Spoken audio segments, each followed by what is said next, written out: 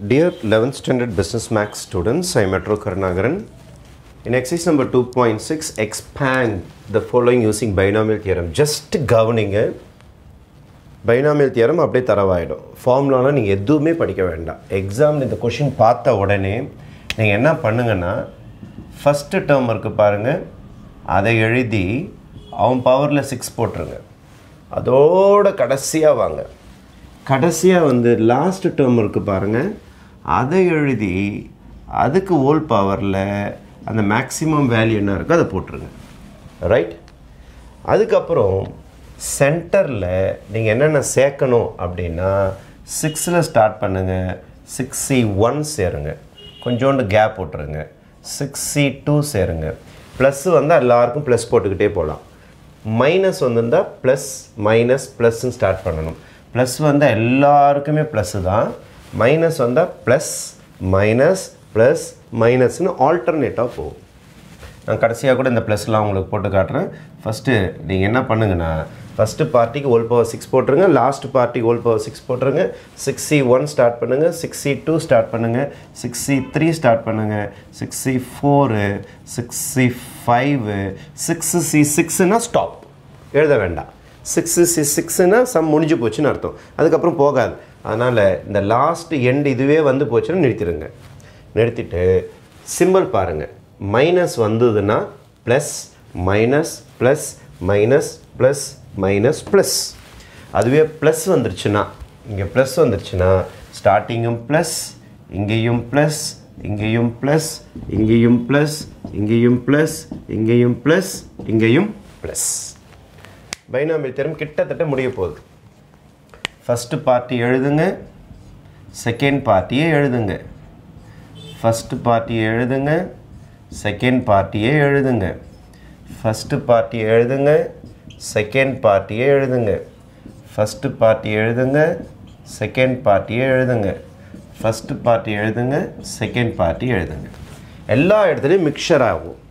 ஆனால் ஃபஸ்ட்டு சம்மில் மட்டும் ஃபஸ்ட்டு டேர்மில் மட்டும் ஃபஸ்ட்டு பார்ட்டி இருக்கும், லாஸ்ட்டு டேர்மில் மட்டும் செகண்ட் பார்ட்டி தான் இருக்கும். இதில் மிக்சர் இருக்காது.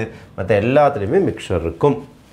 இங்கே பாருங்கள், 6 மைனஸ் 1, 6லேருந்து 1 மைனஸ் பண்ணுங்கள். 6 மைனஸ் 1 5 இங்கே போடுங்க. இதே நம்பரை இங்கே காப்பி பண்ணுங்கள். 6 மைனஸ் 2 3 போடுங்க. இதே நம்பரை இங்கே காப்பி பண்ணுங்கள். 6 மைனஸ் 3 3 போடுங்க. இதே நம்பரை இங்கே காப்பி பண்ணணும். ரைட்டா? சாரி, 6 மைனஸ் 2 4 இல்லை 3 போட்டு, சாரி. 6 மைனஸ் 2 4 போடுங்க. இதே நம்பரை இங்கே காப்பி பண்ணுங்கள். 6 மைனஸ் 3 3 போடுங்க. இதே நம்பரை இங்கே காப்பி பண்ணுங்கள். 6 மைனஸ் 4 2 போடுங்க. இதே நம்பரை இங்கே காப்பி பண்ணிங்க. 4னா 4ஏ காப்பி பண்ணிங்க. 6 மைனஸ் 5 1 போடுங்க. 5 அப்படியே காப்பி பண்ணிங்க. அவ்வளோதான், முடிஞ்சு போச்சு. This is binomial theorem. தனியாக பைனாமியல் தியரமை நீங்கள் ரூம் போட்டு படிக்க வேண்டாம். அப்படியே பார்த்தீங்கன்னாலே பைனாமியல் தியரம் தெரிஞ்சிடும். இதோட சிம்பிளிஃபிகேஷன் தான். சரி, எக்ஸ் பவர் 6க்கு எக்ஸ் பவர் 6 தான். முடிஞ்சு போச்சா? 6c1 1 வந்தால் 6 அப்படியே தான் வரும்.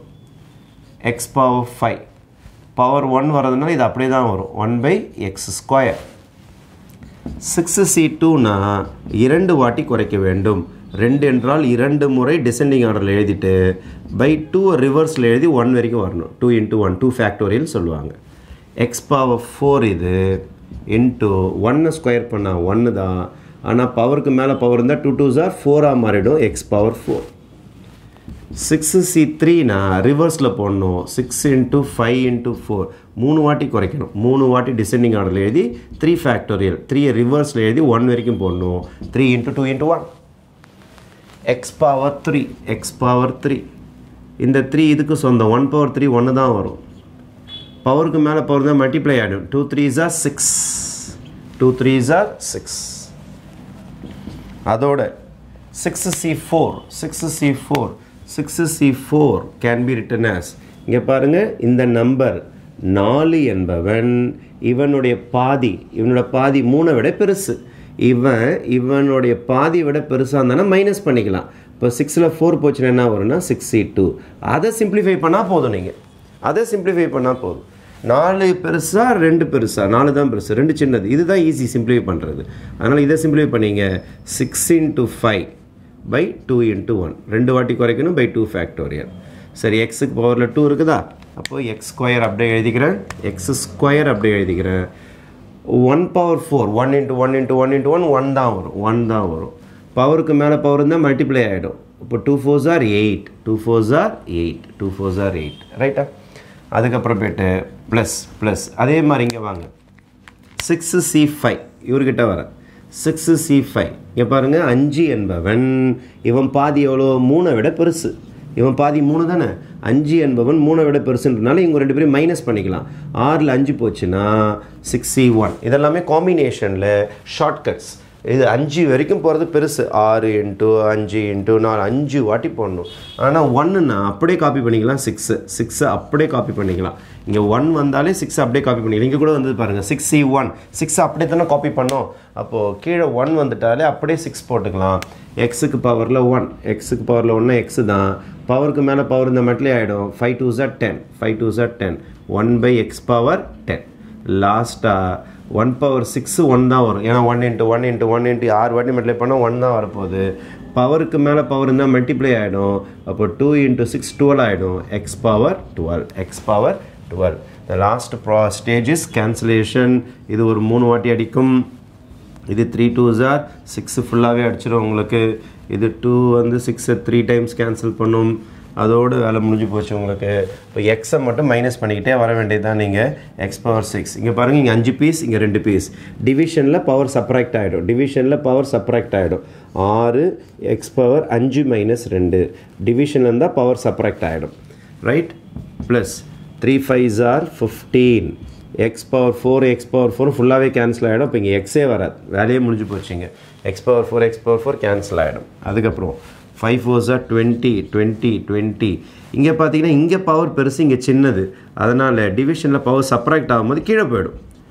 இங்கே சின்னதாக இருந்தது மேலே போய் சப்ராக்ட் ஆச்சு இங்கே சின்னதாக இருக்குது அது கீழே போய் சப்ராக்ட் ஆகிடும் 6 minus 3 ப்ளஸ் 3 5s are 15 இங்கேயும் பவர் சின்னதாக இருக்குது கீழே போய் சப்ராக்ட் ஆகிடும் 1 by x power 8 minus 2 டிவிஷனில் powers will subtract okay plus 6 இது பவர் 1 இது அதனால் எக்ஸ் பவர் 10 minus 1 ஆகிடும் 10 minus 1 மாறிடும் உங்களுக்கு ரைட்டா அதுக்கப்புறம் 1 by x power 12 அப்போ the last simplification will be x power 6 plus 6 x power 5ல் 2 போச்சுன்னா உங்களுக்கு 3 ஆகிடும் ப்ளஸ் ஒரு 15 ப்ளஸ் ஒரு 20 by இதை மைனஸ் பண்ணிங்கன்னா x power 3 plus 15 by இது ஒரு x power 6 plus 6 10ல் 1 போச்சுன்னா x power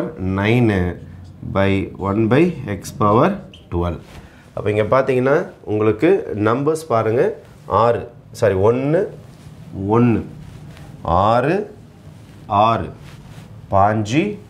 5 சென்டரில் 20 ஒரு மாதிரி சிமிலராக இருக்கும் பார்க்குறதுக்கு இங்கே பார்த்தீங்கன்னா உங்களுக்கு x பவர் 6 3 குறைஞ்சிக்கிட்டே போகுது 3 குறைஞ்சி காணாமல் போயிடுச்சு இங்கே பாருங்கள் 12 3 குறைஞ்சிருக்குது